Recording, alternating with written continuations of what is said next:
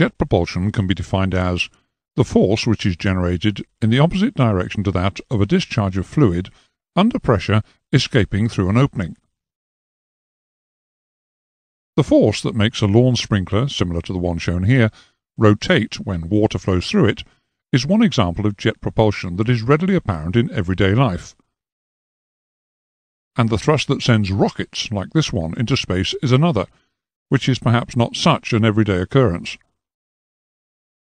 Whatever the form that the device utilizing jet propulsion takes, it is essentially a reaction engine, which operates on the principle of the third law of motion, as stated by the English physicist Sir Isaac Newton in 1687, which is that every action has an equal and opposite reaction. The first recorded use of a reaction engine was by Hero of Alexandria in 250 BC. Hero's engine, a representation of which is shown here, consisted of a sphere into which steam was introduced under pressure. The steam was fed through apertures in the centre of the bearings upon which the sphere was allowed to rotate. Allowing the steam to escape through nozzles in two bent tubes mounted opposite one another on the surface of the sphere created thrust, which caused the sphere to rotate around its axis. It's alleged that Hero invented his engine while he was investigating different methods of opening the doors of a temple in Alexandria.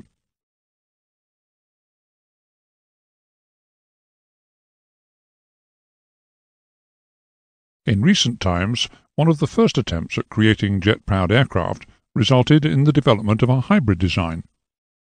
An Italian, Secondo Campini, designed a system whereby an external power source, in this case a conventional piston engine, powered a compressor.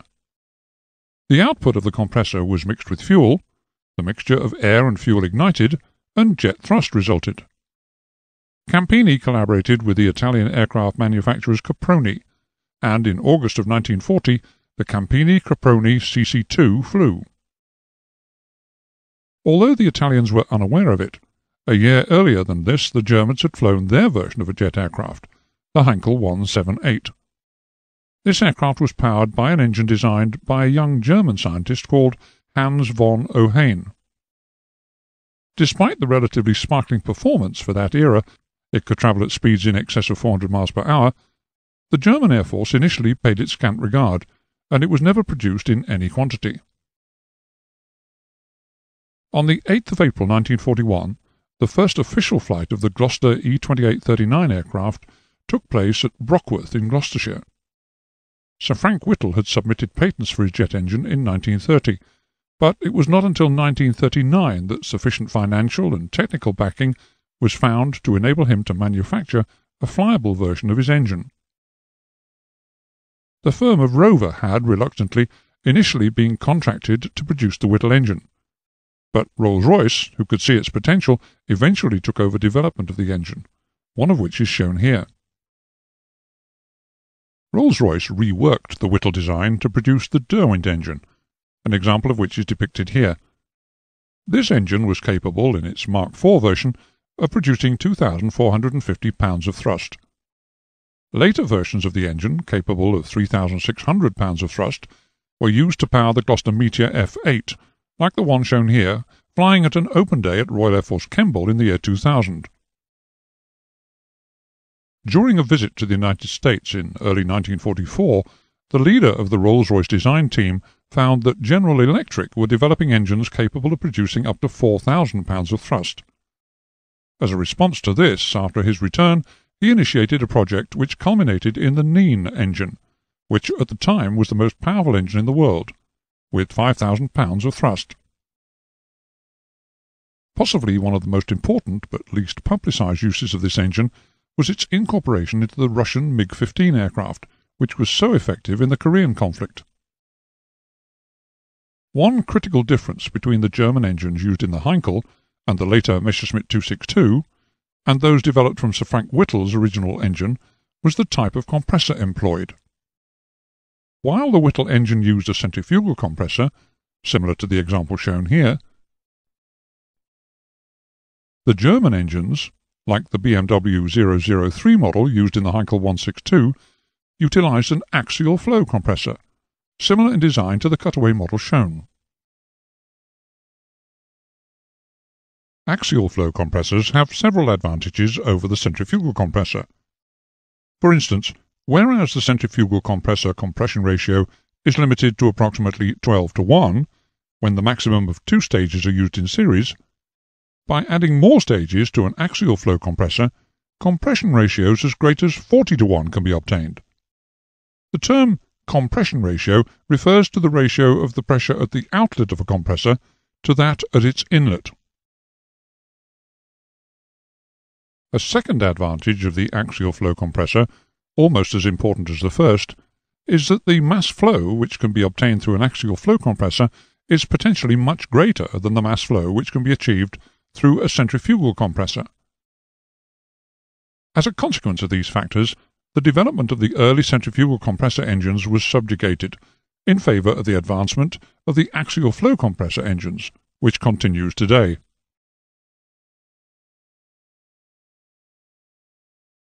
The principle of the gas turbine engine is basically the same as that of the piston engine propeller combination. They both propel a mass of air backwards. Mass times acceleration equals force. In a gas turbine engine, the mass, m, mentioned in the equation is the air delivered by the compressor. The acceleration in the equation is the difference in the outlet velocity of the air, VO, to that of its inlet velocity, V1, due to the addition of heat energy. Force equals mass times V0 minus V1, which equals thrust. With the piston-engine propeller combination, the propeller drives a relatively large mass of air backwards fairly slowly, while the gas turbine throws a small mass of air backwards relatively quickly.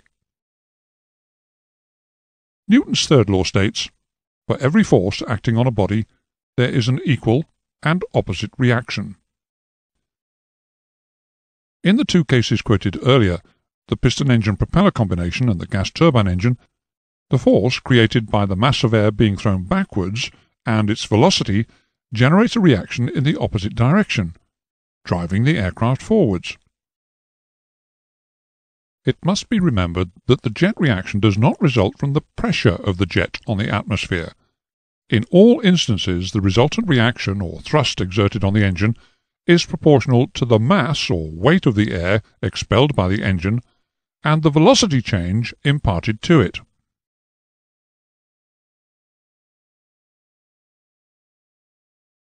The working cycle of the gas turbine engine is called the Brayton cycle, after George Brayton, an American mechanical engineer who invented the continuous ignition engine, which was the basis of the gas turbine engine.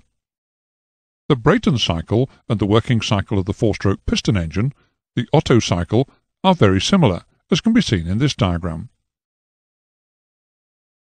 The induction, compression, power, and exhaust strokes of the Otto cycle are each matched by induction, compression, combustion, and exhaust stages in the Brayton cycle. One major difference, however, exists in that in the gas turbine engine, combustion, theoretically, occurs at a constant pressure, whereas in the piston engine it occurs, once again theoretically, at a constant volume. Power is developed in the turbine of the engine. Other differences between the piston engine and the gas turbine engine concern the continuous manner in which these processes occur in the gas turbine engine, as opposed to the intermittent procedure occurring in the piston engine. In the piston engine, only one of the strokes is utilized in producing power. The other three are effectively absorbing power, while in the gas turbine engine, the 3 idle strokes have been eliminated, thus allowing more time for the burning of fuel. This is just one of the reasons why the gas turbine engine has a greater power-weight ratio than the piston engine.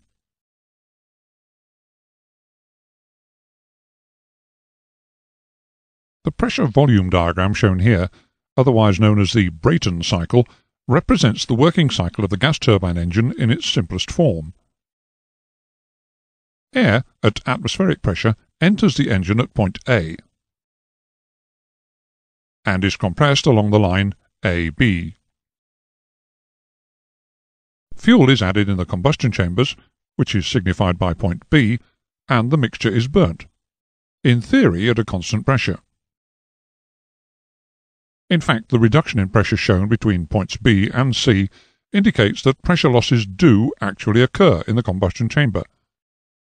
The drop in pressure is created by the need to produce the swirl and turbulence necessary for efficient combustion, and this causes a pressure drop throughout the combustion chamber length of between 3 to 6%. Notwithstanding this drop, a considerable increase in the volume of the air is generated within the combustion chamber. Between points C and D, the gas generated through combustion expands in the turbine, where mechanical power is extracted from the energy in the gas stream, and the jet pipe, where the remainder of the gas stream energy provides a propulsive jet as it is discharged. In theory, the gas stream pressure attains a value equal to atmospheric pressure before being ejected.